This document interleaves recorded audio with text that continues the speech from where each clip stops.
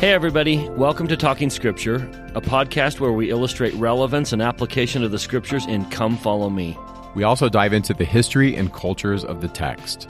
Thanks for taking the time to share and subscribe to this podcast. For show notes, head over to our website, talkingscripture.org. Welcome to Talking Scripture. I'm Mike. And I'm Bryce. And today we're going to be in Ruth and the first part of Samuel.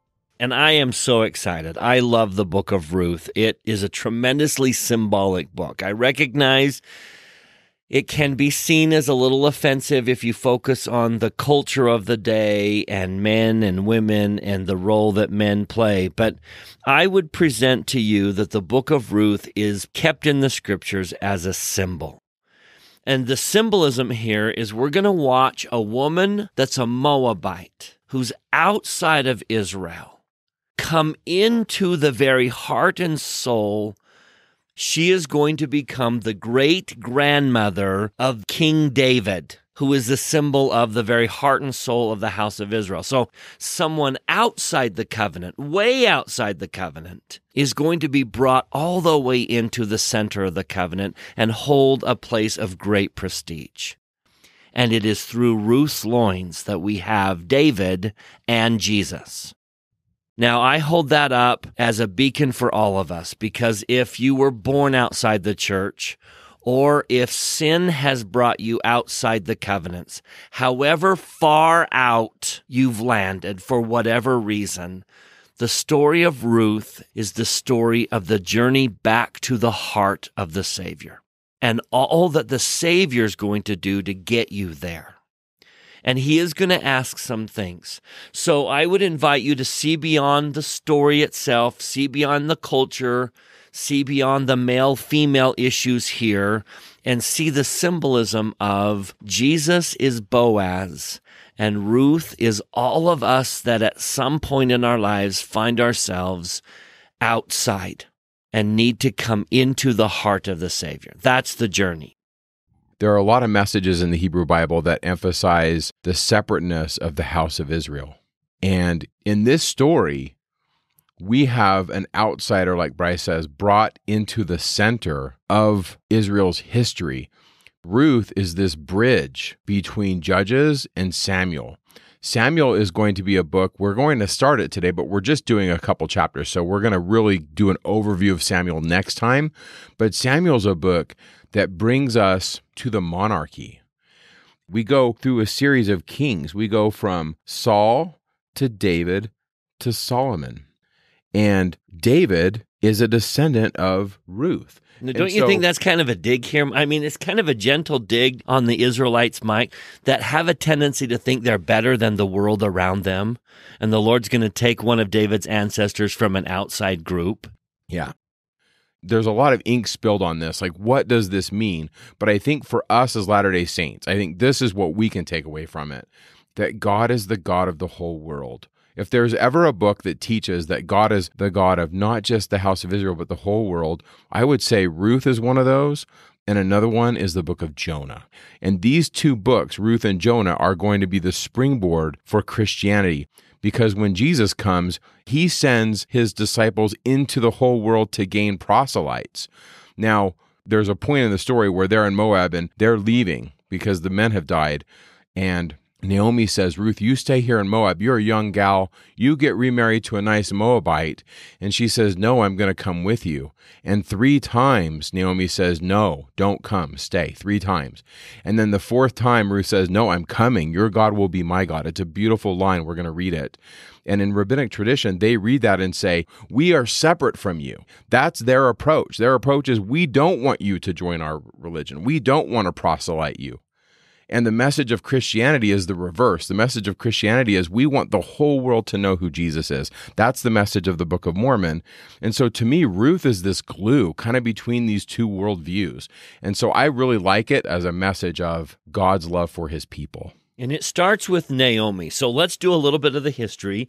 In verse 1, this is why we do it right after Judges. It says, when the judges ruled. So it's in that same time period as the judges. There's a famine. Now, we saw that pride cycle in our last podcast where when they turn against God and they hit that pain phase of the pride cycle, it got very painful.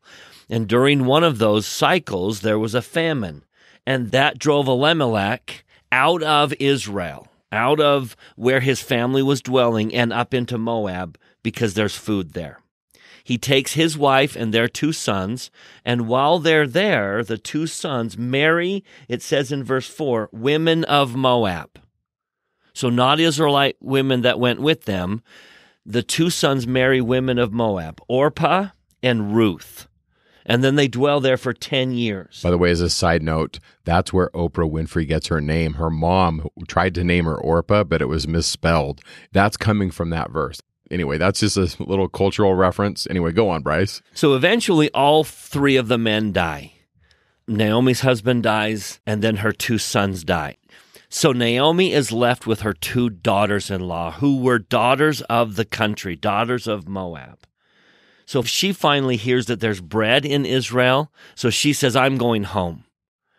And she says to her daughters-in-law, verse 8, go, return each to her mother's house. The Lord deal kindly with you. She kissed them and wept. And they say in verse 10, surely we will return with thee unto thy people. Now that was Orpah and Ruth. Naomi turns around and says, turn again, my daughters. Will you go with me? Are there any more sons in my womb that they may be your husbands? Go back home, my daughters. Go your way. I am too old to have a husband and to bear you my sons. And by the way, verse 13, would you even wait till they were old enough? Why are you staying with me? And that's what the Abrahamic covenant is all about. Beyond Abraham, this is the moment. This is where every one of us who are current descendants of Abraham and are under covenant to live that Abrahamic covenant, this is the lesson I would point you to. She says to her 2 daughters, it is better for you to stay here in Moab. I'm going home, you stay here. But she has made it so loving. She's created such a loving relationship that they don't want to leave her. And then at this point, Orpah says she's going back. So Orpah kisses her mother-in-law and weeps. She weeps at this and stays. But verse 14, Ruth clave unto her. So one more time, Naomi says, your sister's gone back. And it's interesting in verse 15 that she says she's gone back to her gods. Again, suggesting that the Moabites are not that covenant Israel people. And that Orpah has returned to her people and to her gods. And that you should do the same, Ruth. And then verse 16, absolute beautiful verse. And this is the kind of people we should be. This is living the Abrahamic covenant. When we create relationships where people said, I want your God to be my God. Ruth says to Naomi, verse 16, entreat me not to leave thee or to return from following after thee. For whither thou goest, I will go, and where thou lodgest, I will lodge. Thy people shall be my people, and thy God, my God. Where you die, I will die. Where you are buried, the Lord do so to me, and more also, if aught but death part thee and me. And then verse 18 has this beautiful phrase, she's steadfastly minded to go with her. If we were that kind of people to the Moabites in our lives, where people said, I want your God to be my God, then we have fulfilled the Abrahamic covenant. So that's the setting.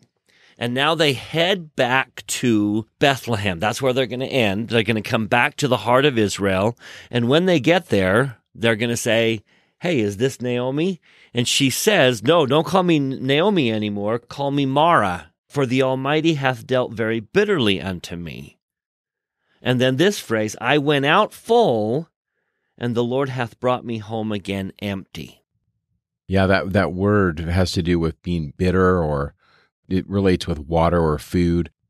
She is very bitter because she left to go to Moab and lost everything.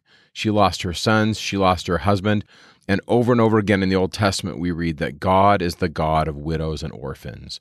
And so essentially that's the position that Ruth and Naomi sit in. They sit in this position of a vulnerable woman coming to Bethlehem, the house of bread, which parenthetically will be the place where Jesus will be born. And so there's layers of imagery here, and it's a famine. So there's this irony here, right? The house of bread, Bethlehem, is the place where there's no food. And yet there are people that have food. And so they come to this place, to this man. His name is Boaz, of the family of Elimelech, and he's a wealthy individual, and he has fields. Now, it's so ironic that she looks at her life and sees, I have nothing. I left with everything, and I'm coming back empty with nothing. And yet the truth is, she's bringing David's great-grandmother to Israel. So sometimes we look at our lives and we see emptiness, but the Lord is being extremely good here, and sometimes we just need to have the faith to see it. So she comes back to Bethlehem. She's near her kinfolk. Here's Boaz, and now in this chapter, she starts to reap the fields, and this is rooted in Old Testament law. There are these verses in Deuteronomy and in the Torah that talk about this idea where the Lord wants the poor to be taken care of. And so if you were to draw a square, and that square represents a field, the circle in the square would be where the owner of the field could take the grain and send in the reapers, and they would reap the grain. And the edges of the field, that's where the poor can go and glean the field. And there's all these rules in the Torah. We linked them in the show notes if you want to read them. There are all these laws in the Torah that talk about how to take care of the poor and allowing the poor to glean the fields after they've been reaped. That's how the Lord takes care of the poor. And so Ruth is going to be one that does this. And she goes and she works all day. And I want to read a couple verses. Let's go to chapter 2. In chapter 2, verse 7, we read, "She said, I pray you, let me glean and gather after the reapers among the sheaves. And so she came and has continued even from the morning until now, and she tarried a little in the house." That verse, essentially what it's saying is she worked all day and she barely even rested. She worked all day to glean the fields, pick up the grain that's left over. And then said Boaz to Ruth, "Hearest thou not, my daughter? Go not to glean in another field, neither go from hence, but abide fast here by my maidens." And so essentially she meets Boaz, this near kinsman. The word is Gaal or Goel, and that word means a redeemer or a fixer or one who avenges in case something goes wrong in your life. He fixes things so that you can be redeemed. And that's the root of where we get the idea of redeemer, like the redeemer meaning Jesus. He redeems us or buys us back and fixes the wrongs. And so the word for kinsman throughout this text is Gaal or Goel, depending on how it's conjugated. But that's the idea. He's a redeemer. He's a kinsman. That's the word that's English. The English word is kinsman, but it's this redeemer. And so he says, I'm going to take care of you. You can go ahead and glean these fields. Now, what's interesting is look how much she gets. In chapter 2, she works. And if you go to verse 17, it says, "So she gleaned in the field until evening and beat out that she had gleaned, and it was about an ephah of barley." Now, we put this in the show notes because we don't know exactly. There's a lot of different measurements for how much this could have been at this time period, but it's a lot. She carried home an impressive amount for a gleaner. One estimate is that her load would have weighed close to 50 pounds of grain. Now, I can't even imagine gleaning the field. You're picking up very small handfuls at a time. Right. I think that whatever it was she got, I mean, that's a lot, right? I think the author is trying to tell us that she has been abundantly blessed. And that's an image I think that's going to fit in line with seeing Boaz as an image of Jesus, because he's so bounteous in his blessing. And then look at verse 12. In verse 12, we read where Boaz says to her, "The Lord recompense thy work, and a full reward be given thee of the Lord of Israel, under whose wings thou art come to trust." That's an image for coming to Jesus. Under his wings is this idea of being embraced by the Savior. So this journey of a Moabite woman named Ruth ends in the embrace of a man who symbolizes Christ. So let's begin to make two lists here. Let's make a list of what Boaz is doing as a reminder to all of us, whether you're outside the covenant because of something you've done, whether you're outside the covenant because you don't feel like you fit into the church, whether you're outside because you were born out and you just don't understand this culture, whatever reason, we're going to make a list of what Boaz does so that you know what Jesus is doing this whole time. And then we're going to make a list of what he asks Ruth to do and what Ruth does as a message of things we need to do as we come to Christ. So I love back in verse 5 of chapter 2, when Boaz first sees her, he says, "Whose damsel is this?" And that's my Jesus number one. He sees you. He's known Ruth all her life, way up in Moab. He sees that she's here. He knows you. I would remind you that the very first word out of the Father's mouth in the sacred grove was not, "Who are you?" The first word was Joseph. He knows us. He recognizes us. That's Jesus number one. But here's Ruth number one. The first thing Jesus asks us to do in verse 8 is, "Go not to glean in another field, neither go from thence, but abide here." That's step number one for us. We need to be committed and to stay in Jesus's fields. We need to cut the ties that pull us away from him and say, "I'm going to glean here. This is the field. He notices me, and I choose to stay in his fields." And then notice how much he starts to take care of Ruth. Starting in verse 9, he says to Ruth, "Have I not charged the young men that they shall not touch thee? When thou art athirst, go unto the vessels and drink of that which the young men have drawn." And here's my Jesus number two. As we come unto Christ, we gain greater and greater safety. He makes it more and more safe the closer we come to him. He protects us. He can only protect us if we fall under that covering of his. That covering will, in fact, protect us from harm, and it will quench our thirst. So she's coming to Jesus. He's starting to protect and quench her thirst. In verse 10, he gives us another Ruth. Here's what I would say is my Ruth number two. She says, "Why have I found grace in thine eyes, that thou should take knowledge of me, seeing I am a stranger?" I think this illustrates the humility that is often required as we come unto Christ. It's that loving gratitude that prevents us from being prideful. That's an essential element of coming unto Christ, is humility. My Ruth number 3 is in verse 11. Boaz answered and said unto her, "It hath fully been showed me all that thou hast done unto thy mother-in-law since the death of thine husband, and how thou hast left thy father and thy mother, and the land of thy nativity, and art come unto a people which thou knowest not heretofore." In other words, part of the journey to Christ is to start acting like him. I am supposed to act more and more like him as I come to him.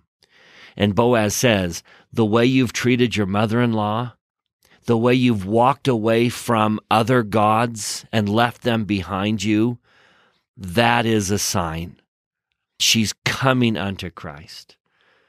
And then that leads us to verse 12, where I would say, this is my Jesus number 3 and my Ruth number 4. Boaz says, "The Lord recompense thy work, and a full reward be given thee of the Lord of Israel, under whose wing thou art come to trust." Coming unto Christ means that we start to trust him. We have faith in him. We trust him when trials come into our life. We trust that he's taking me where I need to go, even if I can't see where I need to go. So there's my part. That's Ruth number 4. You have to come to trust him. But as you do, my Jesus number 3 list adds, he puts you under his wing. Do you see all those things? He says, I will make sure the men don't touch you. I will quench your thirst. I will put you under my wing. And then I would add a Ruth number 5 is in verse 14. Boaz said unto her, at mealtime, come thou hither and eat of the bread and dip thy morsel in the vinegar. You have to start eating the bread of Christ. Coming unto Christ means we pray, we read the scriptures. We do the things that we consider eating the bread of Christ. No matter how far out of Israel you've been, no matter how far out of the covenant you found yourself, open up those scriptures, start to read, kneel down, pray, eat the bread of Christ. Now, if we eat the bread of Christ, here's my Jesus number 4. Notice all that Christ is beginning to do and has been willing to do all along, but now that we're coming unto him, he has a greater ability to do it. In verse 15, he tells the men, Boaz commanded his young men, saying, let her glean even among the sheaves. That's the circle Mike was talking about. She is no longer limited to gleaning in the corners, where the law of Moses requires we leave them for the poor. This woman can glean even inside the circle. And don't reproach her. And let fall some of the handfuls of purpose for her, and leave them, that she may glean them. Meaning, as you're harvesting the very best of the barley, let a few really good stalks fall on the ground, and let her have them. Do you see that hand holding that's happening? You've got Ruth, who's coming to trust Christ, who's starting to eat his bread, who's no longer going to glean in anyone else's fields. And you've got a Savior who's telling the young man, you don't touch her. You make sure she has water to drink. Let her glean where typically the poor don't glean. And let fall some of the good barley that she can have. He is covering her with goodness and mercy and kindness. And she is starting to make covenants with him and change the way she's living. Do you see how that happens? Now, I've got one more on my Ruth list in chapter 2. He says in verse 21 and then in verse 23, keep fast by. First, he says, by my young men. And then in verse 23, he says, keep fast by the maidens. In other words, as we come unto Christ, we need to surround ourselves with people who are also coming unto Christ. You don't have to do this alone. Coming unto Christ is an individual journey, but it's not a journey we make alone. Surround yourself with people who are making that same journey. Seek them out. One of the reasons we go to church, one of the reasons we have church gatherings is so that we can keep fast by other people who are on that same journey, trying to find Christ and come unto him. So just to reiterate, she gleans more than I think would have been expected. It's a lot. And you notice at the end of chapter 2 that she goes from the barley harvest to the wheat harvest. So this is indicative of seasons, time. Boaz watches her. He's her redeemer, and he sees her over a period of time. And so from chapter 2, we go into chapter 3 where things are going to shift. So We're going to get really serious here. Right. Ruth has been gleaning for some seasons, and now Naomi's going to come and make a suggestion. And she's going to say to her daughter-in-law, I want you to propose a union with Boaz. And notice what she says. She says that she should seek rest in verse 1. And then in verse 2, she tells her that he is at the threshing floor. And then she says in verse 3 that she is to wash thyself and to anoint herself and put raiment upon herself and get thee down to the floor. That's the threshing floor, the goren. That's an important symbol. And then it says, make not thyself known to the man until he shall have done eating and drinking. And it shall be when he lieth down, when thou shalt mark the place where he shall lie, and thou shalt go in and uncover his feet and lay down, he will tell thee what thou shalt do. And so that's her instruction. And so she does. She went down, verse 6, to the goren, to the threshing floor. And when Boaz had eaten and drunk and his heart was merry, he's lying down at this corn, it says in the text, or grain, and she uncovered his feet Then in verse 9, he says, "Who are you?" And she said, "I am Ruth, thy handmaiden. Spread therefore thy skirt over thine handmaid, for thou art a near kinsman," or her goel, her redeemer. Now that word for skirt can be his wings or his feathers. That's what the word is used for, or border. And so it's this idea of cover me, like put your arms around me and cover me. And this is just drenched in temple imagery. Wash, anoint, clothe, cover. Yes. So why is threshing floor so significant, Mike? That's emphasized numerous times in this story. It is. It's a really important image. And I'm going to be brief here, but once again, I say this all the time, there's a deep dive in the show notes, so go there and check it out. But the threshing floor was a place in antiquity where you could settle legal disputes. And if you think about this, the whole book of Ruth is going to be a legal dispute over who is able to marry her. And so they're going to settle that at the gate. Well, the gate was also where the threshing floor could have been, and it may be in this context. The threshing floor was also in antiquity, especially in the ancient Near East, the symbol for the temple, and it was actually the foundation stone of the Israelite temple. We'll read this at the end of Samuel. At the end of Samuel, we read that David purchases from a Jebusite, and his name is Araunah, and that's a pun on the word for ark. He's going to purchase the threshing floor that will be this flat stone in Jerusalem, which will be the foundation stone underneath which the Holy of Holies will be. And so the threshing floor in antiquity represented sacred space, the connection between heaven and earth. And so in the ancient world, it had an aura of sanctity. Now, one of the reasons why is because people would come and bring their grain, and the community eating grain, it represented to them the bond of heaven and earth. And also, there were a lot of cultures that had this view that the god would come down and die, like the seed would come down, come out of the ground and be grown, and then it would die. They would grind it up and make bread out of it. And when you ate the bread, you were eating the god. And there were a lot of different cultures that did this. And I see this and go, yeah, that's because we're talking about Jesus. I see all this stuff rooted in the Savior. And all these different cultures are spin-offs of this idea that was once the grand idea, the grand plan. So it's the temple. The threshing floor was also a site of fertility. And so that image of covering the feet represents fertility to the ancient world. It was also the origin of the temple drama. And many scholars even say it's actually the origin of even theater itself.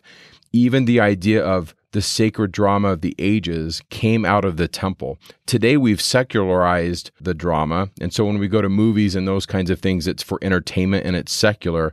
But in the ancient world, it was rooted in holiness, coming to understand who God is. And in this threshing floor, at this place where the community would come and gather their grain, the king would be involved in a sacred marriage, and he would be ritually married at the threshing floor. There would also be in this drama sacred combat associated with the New Year rites, and all of these things are happening at this space. So with that in mind, we have this image of a woman and a man coming together in union. She's proposing marriage. She's asking him to cover her, and we're at the threshing floor.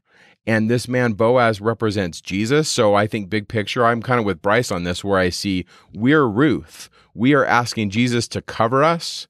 And so if we think about this, where are we oriented in the temple? It's this image of coming into the Holy of Holies, embracing the Savior. And the image of the seeds is so powerful, because even in the Book of Mormon, Jesus references this. Now, he doesn't say threshing floor, but he says floor. Look at this. Go to 3 Nephi 20, verse 18. Jesus says, "I will gather my people together as a man gathereth his sheaves into the floor." That's the image I want to leave, is this threshing floor where Boaz and Ruth covenant to love one another at the threshing floor. If we read this and overlay it with 2 Samuel 24, where the threshing floor will become the foundation for the temple, this is temple imagery. And I think that's important. As you come unto Christ, we need to make covenants with him. Coming unto Christ is promising him certain things and him covering you. And that covenant relationship where we hold each other by the hand and we hold tightly onto each other. So clearly there's a reference here to the temple. And I think it's all encoded, but I see it here. And I think it starts right there in verse 1 with seeking rest. And then you get into washing and anointing, the threshing floor, and eating and drinking. We're doing these images all over again. They're all encoded in there. So I see this as beautiful. Now, he doesn't say, I'm going to marry you. He says, listen, there's a nearer kinsman. He's anonymous in chapter 4. But he says, there's a nearer kinsman. We've got to give him first pick. Meaning someone else has claim on you. And I like to think of this symbolically as the law of justice. The law has claim on you. Because of our transgressions, because of what we've done, because of living in Moab, we owe a debt to the law. And Jesus is saying, I have to reconcile this debt you have. Someone else has claim on you.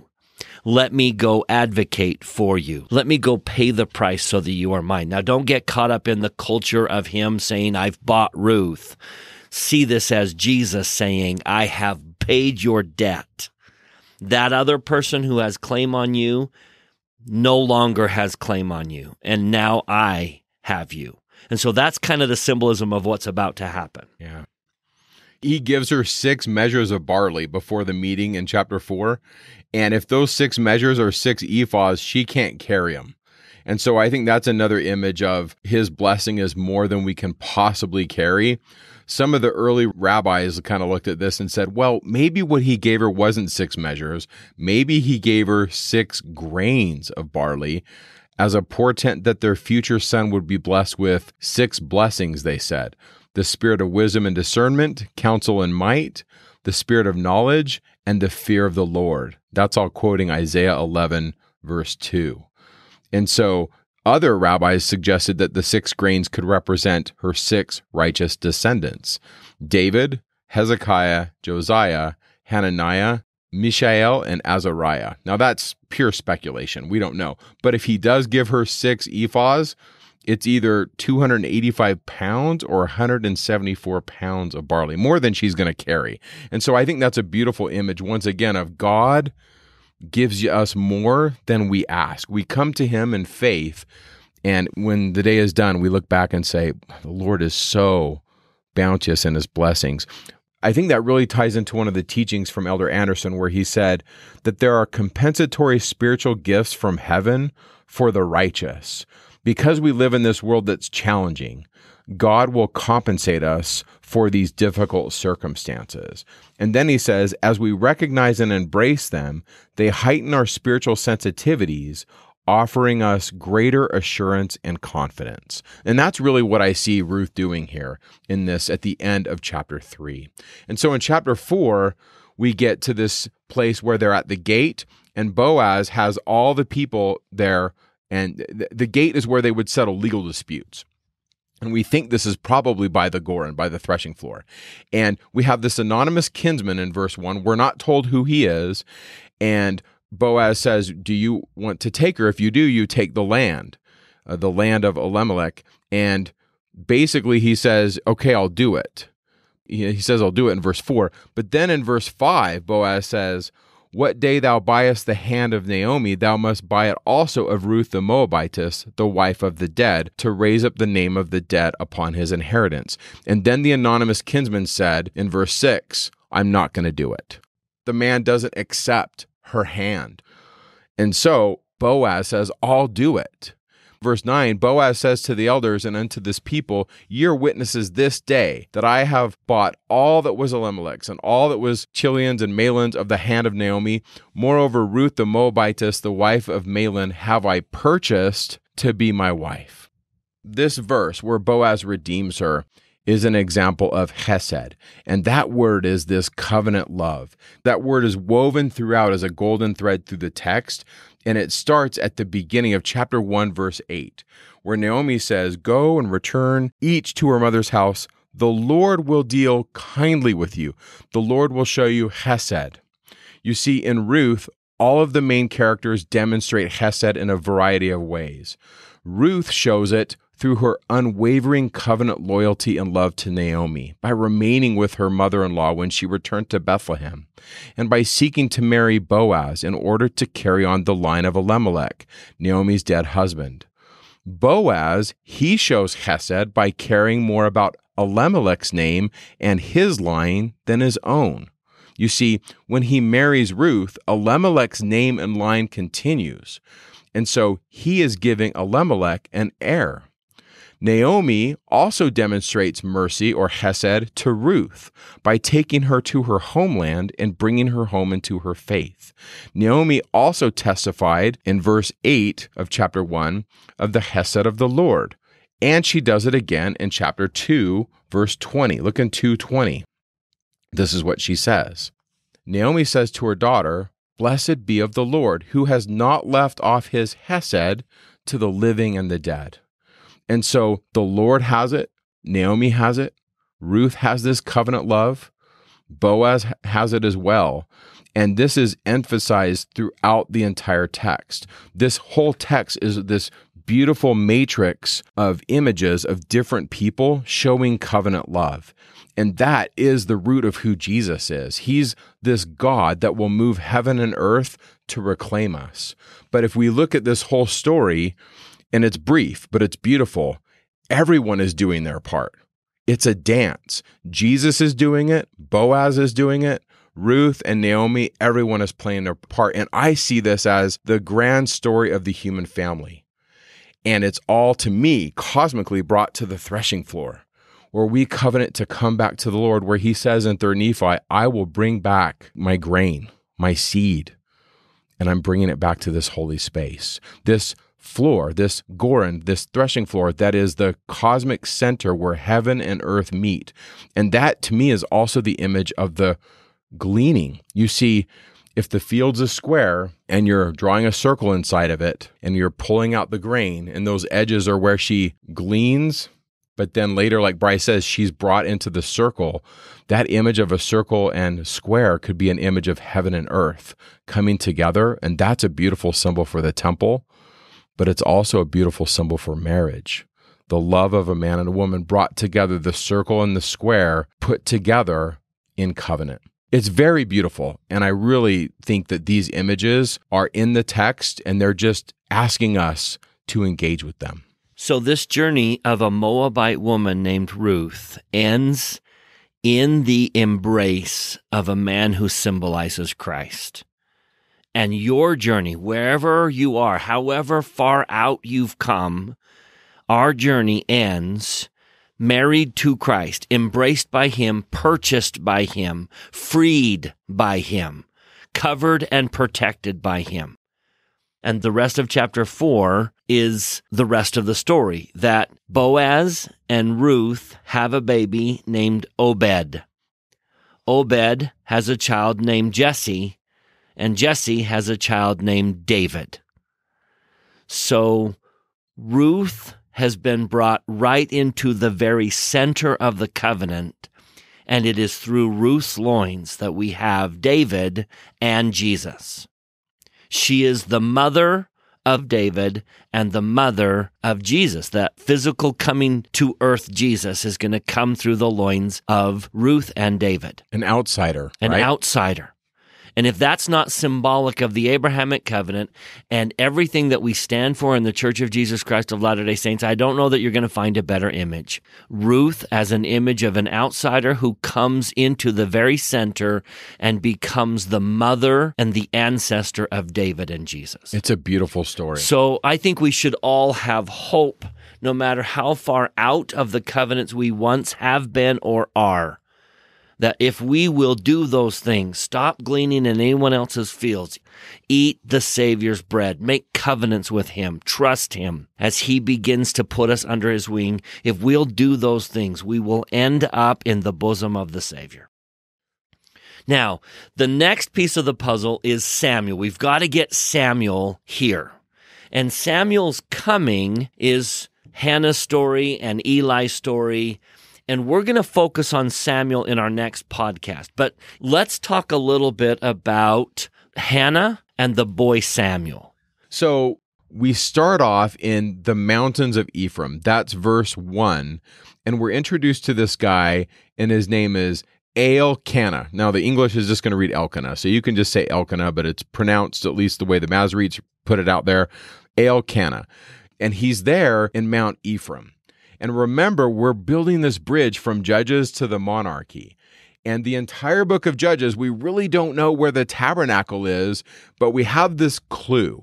If you go to Judges 20, verse 18, it says, the children of Israel arose and went up to the house of God, or they went up to Bethel.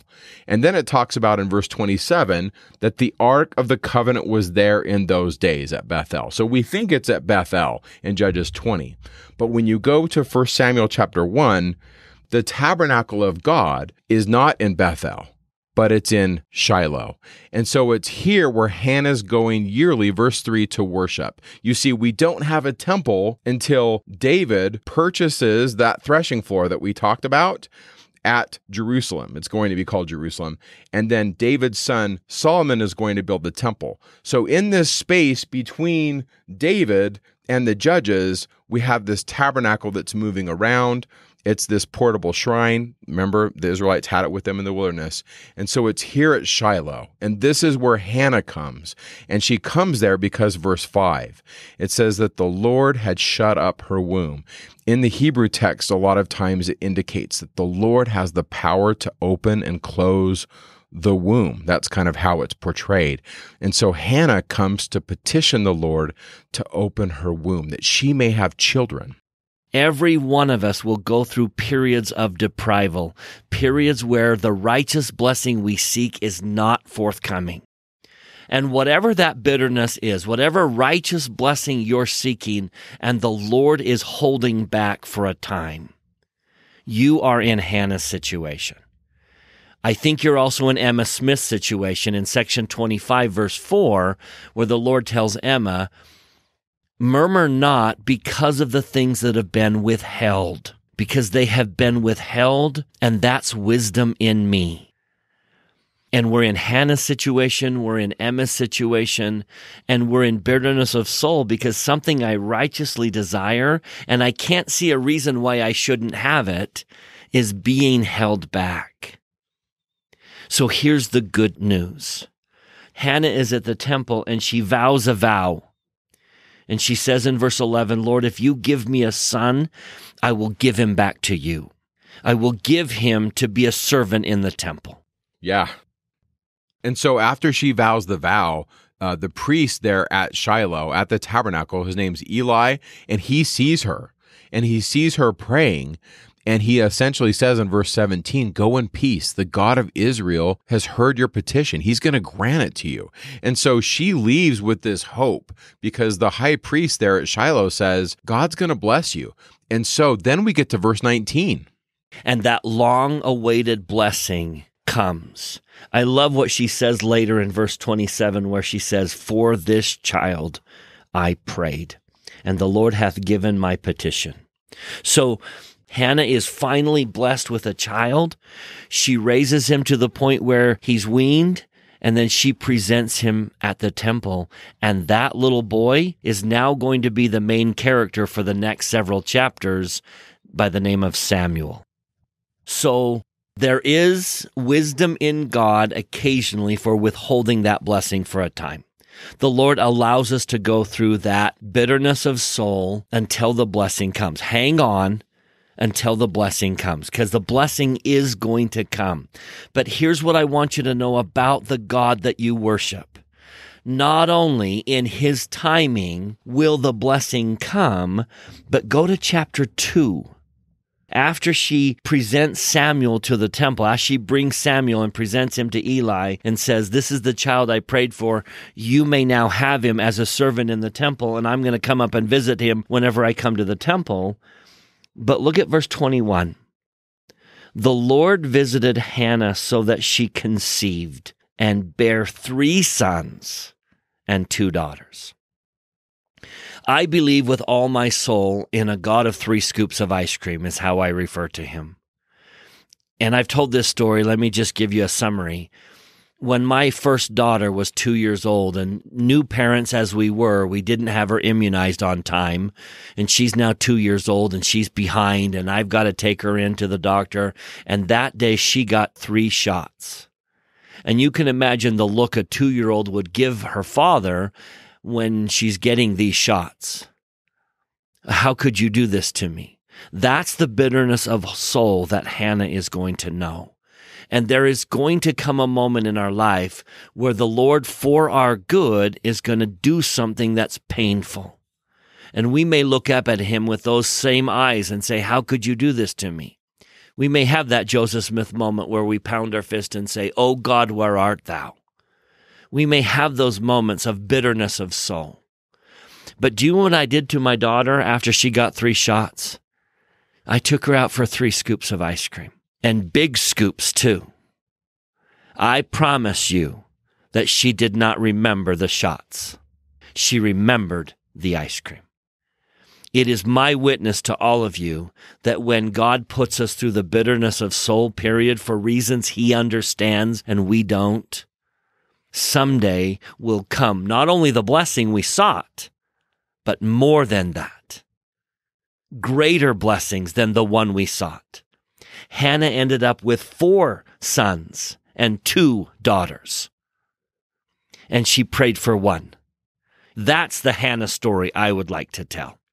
Is the bitterness of soul led to a blessing and then an abundant blessing. That's who God is. And when you're in that bitterness of soul period, hang on and trust that not only is the blessing coming in the Lord's time, but a greater blessing than the one you're asking for is also coming. That's the kind of God that we worship.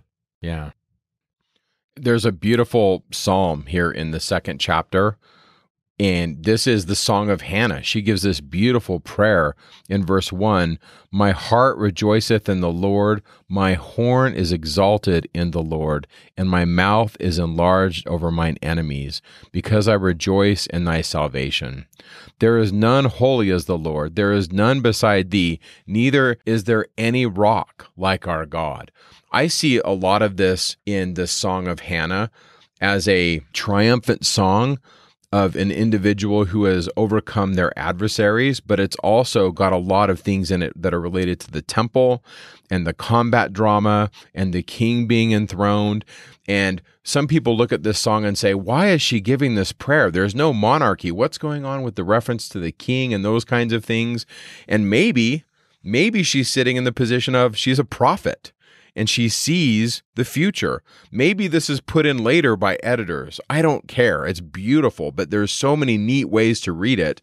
But look at verse 5. She has 4 sons and 2 daughters, right? You have Samuel and then the unnamed children in verse 21.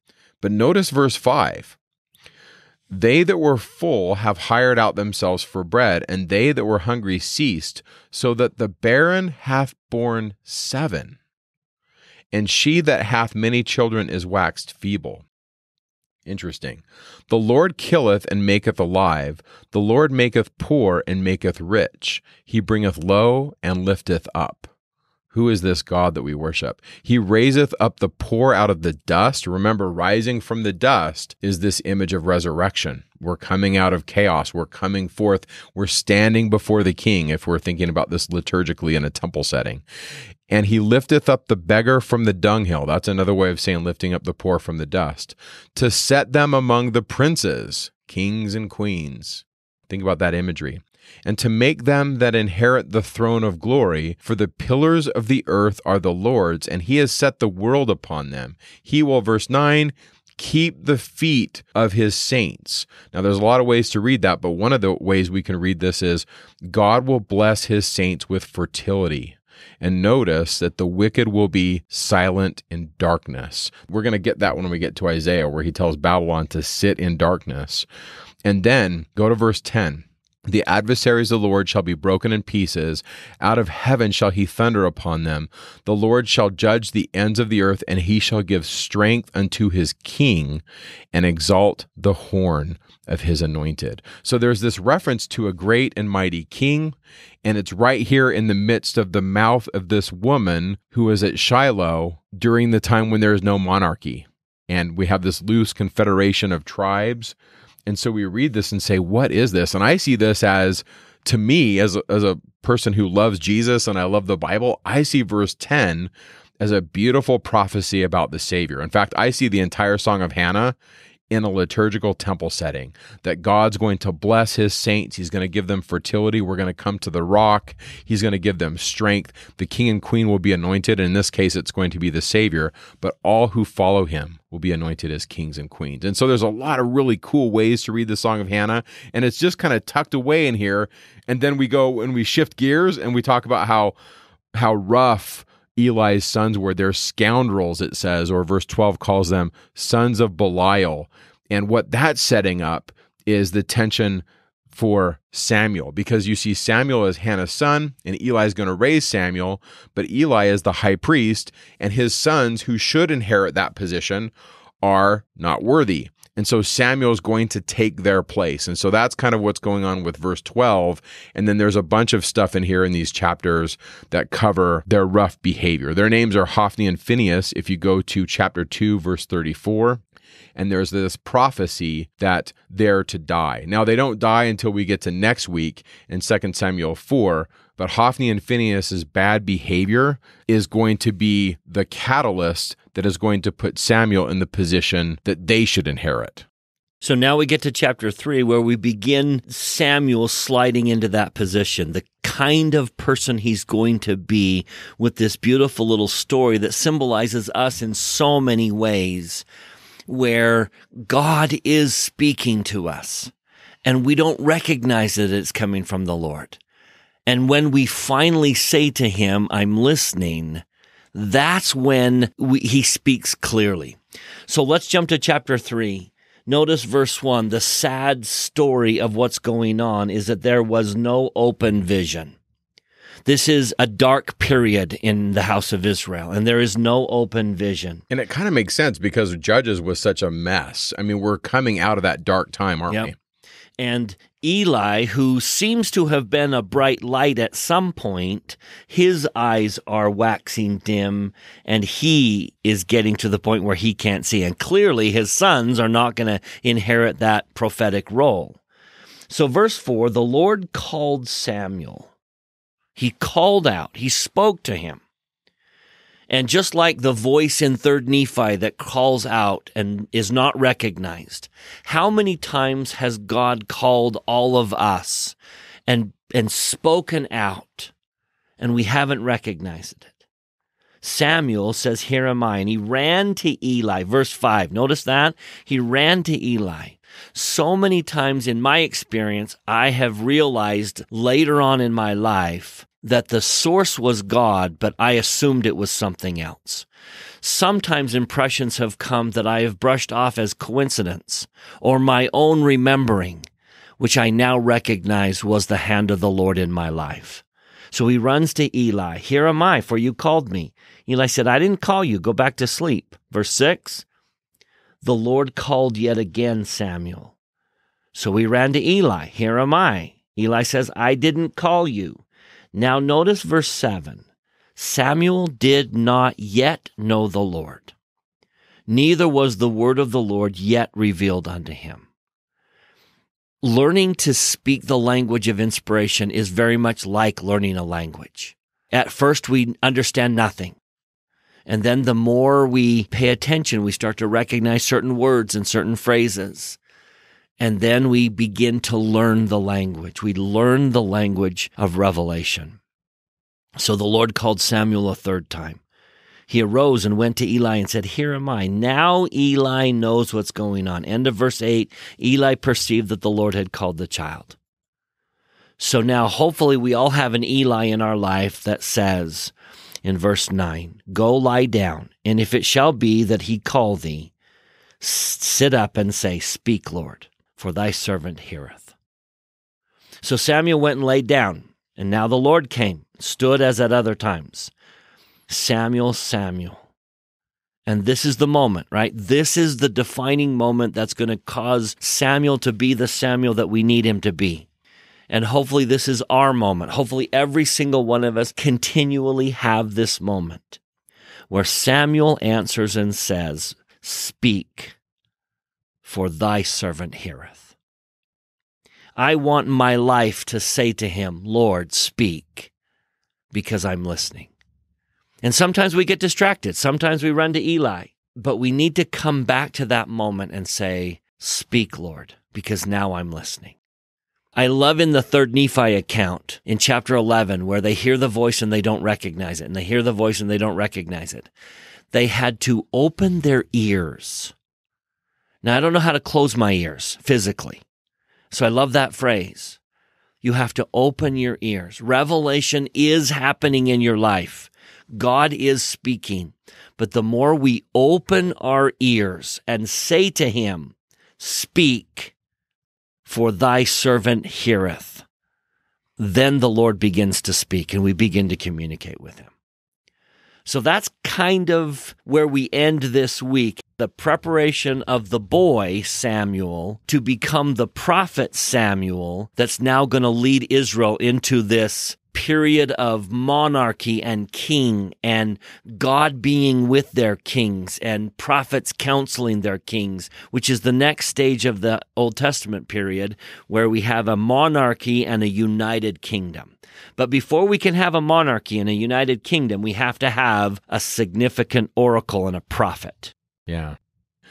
Many kingdoms in the time period that Israel is doing their kings, the kings many times could kind of do what they wanted to do. But in the Bible, the kings listen to these prophets. Now, when they do, things work out, right? There's going to be examples when the kings don't. But when they listen, we'll see this with Hezekiah and Isaiah, and we'll see this in other places. But when they listen, things work out. And I think at the end of this, Come Follow Me, we're ending in 1 Samuel 3. Go to the end. Go to verse 19. And Samuel grew, and the Lord was with him, and did not let none of his words fall to the ground. And all Israel, from Dan to Beersheba, knew that Samuel was established to be a prophet of the Lord. That's a merism. Dan to Beersheba is like, if you're an American, from sea to shining sea. From the top, Dan, all the way to the bottom, Beersheba, they knew that Samuel was a prophet. And then you get to verse 21, and it can be translated a lot of different ways. I'm going to translate it a little bit different because that's what I do. I'm a weirdo. But look at this. The Lord appeared again in Shiloh, for the Lord revealed himself or appeared to Samuel in Shiloh. And I'm just going to change this for by the word of the Lord. I'm going to say it's, you can take that preposition and say in the word of the Lord. I think that's a better translation. It's in the debar of the Lord. To me, that can be read as in his word, but it can also be in that space, that Holy of Holies, in that oracle, in the debar. In other words, God is communicating to Samuel in his word, but he's also appearing to him. That's how I'm reading verse 21, that Samuel is sitting in the space of other Old Testament prophets, like the brother of Jared, like Isaiah, like Adam. They're seeing the Lord, and they're seeing him in this sacred space. And so finally, we're coming out of the darkness. If you remember in Judges, it's kind of a mess. And then Ruth is this glue between Judges and the monarchy, and we're coming out of this, and now we have a prophet. He's called as a young man, and Thomas S. Monson said this, where he says, isn't it interesting that the Lord called a young man like Samuel? And then he kind of likens that to the prophet Joseph Smith. And we're going to see Samuel do some really good things to try to direct Israel and the kings to make good decisions. And other prophets will do this too. They'll be advisors to the king to help them to channel this energy that is Israel in a way that fits with what the Lord has designed for these people. And the degree to which they listen to the counsel of the prophet, miraculous things. Hezekiah will listen to Isaiah, and he will take on the entire Syrian army and take a stand against them. He was a bug that should have been squashed by a massive elephant. But he listens to the prophet. And as the kings listen to the prophets, they stand against their opposition. They are blessed. They are protected. But as the kings push against those prophets and even fight to destroy them, as Ahab will do, that brings the downfall of the kingdom.